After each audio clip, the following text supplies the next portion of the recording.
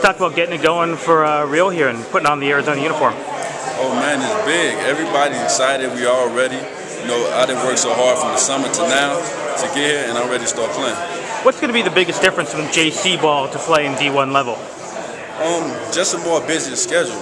I mean, just the whole process of always having to do something. Waking up from the morning all the way to nighttime, you're always doing something, and I think that's the biggest thing. You're kind of described as a guy who can shoot the three, yet you'll go and hit the boards. Is that your game, or can you do more than that? I mean, I'm very versatile. I can do more than that. I can add a bunch of things to my game. Shoot, dribble, crash the boards, defense, just a lot of things like that. What's it been like so far, the first couple months on campus? How have the guys embraced you, and how have things gone so far? Well, everything's been great. I mean, I have nothing but love from all the players, showing me a lot of love, and everything's been good. You guys obviously battle in pickup. Anyone impress you? Anyone been a handle for you? Hard to handle? Everybody impressed me. You know, we went out there and pick up every day, play hard. Whenever we had pickup, we play hard, and everyone impressed me. Obviously, you coming from the Midwest. What's the reputation of Arizona now, with a couple down years have been to guys from where you're from? To me, it's still up, and everybody still think that. It's still an up program. I mean, even though the coaches switched, it's still an up program, still a big program.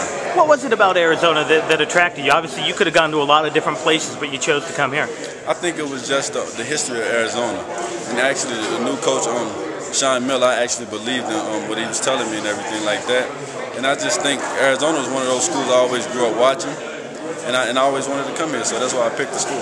Are there some players you remember in that Wildcat uniform? Anyone maybe who turned your head, or you keep following in the pros? Or Andre Iguodala, like the recent guys, Chase Budinger, guys, Jared Bayless, and a lot of other guys that actually played the same position with me. That was like 4-3 type guys. And they're really being successful in the league right now. Do you think you're going to see any time at the 3, or are you going to be primarily at the 4 this year? To be honest with you, I don't know. I'm just ready to go out there and play hard and win. What do you have to do to get into that rotation and maybe steal a starting job? Play hard. That's all you got to do. You play hard, I mean, the sky's the limit.